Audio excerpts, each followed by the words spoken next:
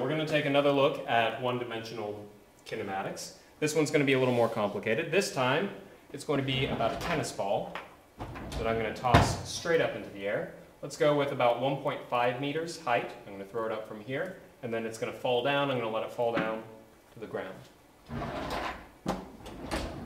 Okay, so we've got me here holding the tennis ball, and I throw it up in the air at a height of about 1.5 meters above the ground, which this guy's at 0 meters.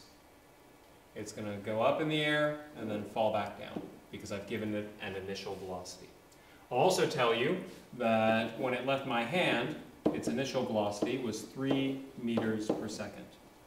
Now, because of the way that I've drawn this out and the way that we're used to, we're going to declare our coordinate system where up is the positive y direction. Okay? And our initial velocity is going up, so it's a positive, not a negative. So we're in good shape on that. Alright, so now we want to begin solving things, dealing with the problem. I'll tell you, as you will often be told in problems, what people are looking for. I am looking for the time. I want to know how long it takes for the ball to go up in the air and come down and hit the ground.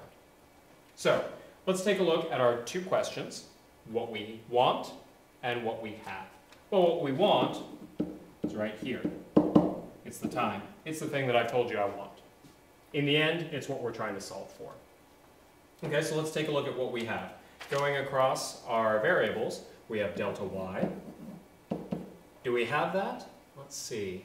Well, delta y is nothing more than y final minus y initial.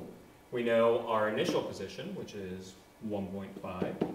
We know our final position, which is 0, both of which in meters. So we have 0 minus 1.5 equals negative 1.5 and meters, because we had meters along with all of that. Okay, so we have our delta y, which is cool. Final velocity. Well, we weren't told that. We might be able to find it, but for now, it's not what we're looking for. So let's skip over that. Initial velocity, that was something that we were given. That's 3 meters per second. Okay. Time, well, time is what we're looking for. I'm going to put a star by that, because that's what we want. And then finally, acceleration. The acceleration in the y is little g, which we have seen many times before. It is negative 9.81 meters per second squared. It is negative because gravity is accelerating downward, or accelerates things downward, I should say. Okay, so taking our usual approach, we are not interested in, so it would seem, and do not have our final velocity. So we want to use the equation that does not have that in it. Looking in our column, that gets us down to the second equation, which is one of our more common ones. You'll see that it crops up a lot. That is delta y equals our initial velocity times time plus 1/2 at squared. Okay? So, if I put some of my numbers in here so I have an idea of what it looks like, 1.5 meters negative times, or equals I should say, 3 meters per second times time plus 1/2 negative 9.81 meters per second squared times time squared. Uh-oh. We don't have any convenient zeros like we have in the past. In fact, that looks like a quadratic, or as I like to call it, a quadratic. I don't like those. Let's see if we can bypass that. Because we could probably put it into a calculator or something and get the answer, or heaven forbid, plug it into the quadratic equation and get an answer. But I'd like to avoid that, because I just don't like dealing with them. Quadratics are kind of a pain. So let's backtrack a moment. Maybe there's a way around this. Why don't we take a look and see if we can find our final velocity here. And when we have that, maybe we can use a different equation that's a bit prettier. Okay, so let's take a side step to see if we can get out of this quadratic nightmare. So, if I'm going to bypass my time for now and try and find my final velocity, then I kind of switch things out. I still know the other stuff, so this time I'll be ignoring t, at least for the immediate part. So that forces me to use equation number 4, the fourth one down, the only one that doesn't rely on time. And that is my final velocity squared equals my initial velocity squared plus 2 times my acceleration times delta y.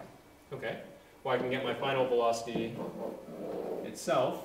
Pretty easy to solve, just take the square root. So v1 equals the square root of 3 meters per second squared plus 2 times negative 9.81 meters per second squared times negative 1.5 meters. I'll extend my radical there. V1 equals, get my calculator, negative 9.81, there goes my marker, times negative 1.5 times 2 equals, this part is 29.43, and this part is 9.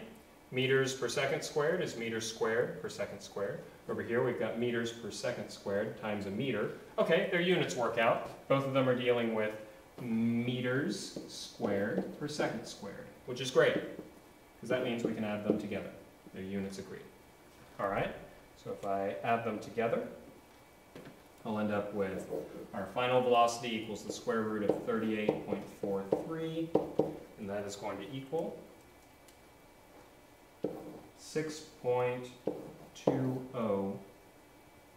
That was meters squared per second squared.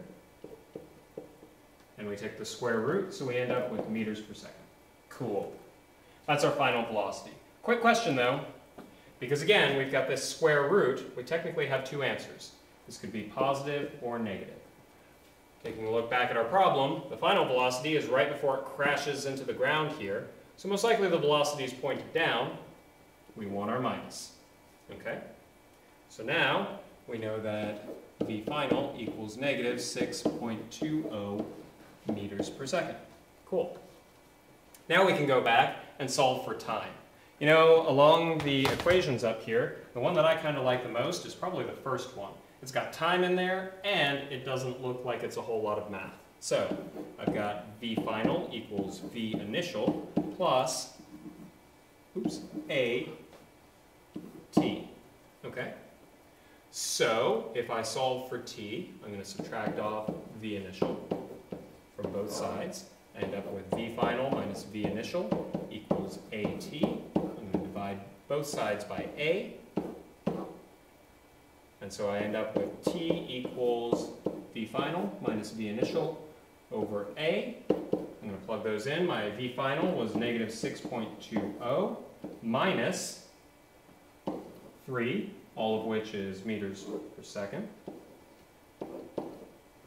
divided by negative 9.81 meters per second squared. So I'm going to evaluate that. We'll have 6.20, negative 6.20 minus 3 divided by negative 9.81. And I end up with t equals 0.938 seconds. Let's double check those units. We have meters per second up here, divided by meters per second squared. Our meters will cancel out. One of the seconds is going to cancel out. And we have seconds down in the denominator of the denominator. So we would get rid of it there by multiplying by 1 over second, or seconds over 1. That would cancel the other one out, and we're left with just seconds at the top, which is great because those are the units for time. So here we go. We found our time. Now, as a reminder, the steps we used were we drew out what we were looking at so that we could get our information pretty effectively. We asked our two questions, what do we want, what do we have, and we filled that in. We used that information to select which of our equations we would use. And in this case, we branched out a little bit because our direct approach was going to give us an unpleasant mathematics problem to solve. So we took a shortcut, so to speak. We went off the other way. We found something we wouldn't normally go for because that's going to make our math much easier. And if the math is much easier, you're far less likely to make a mistake. So we took a sidetrack, went after our impact velocity. We had to be very careful that once we got that square root back over here, that we remembered that the velocity is in the negative direction.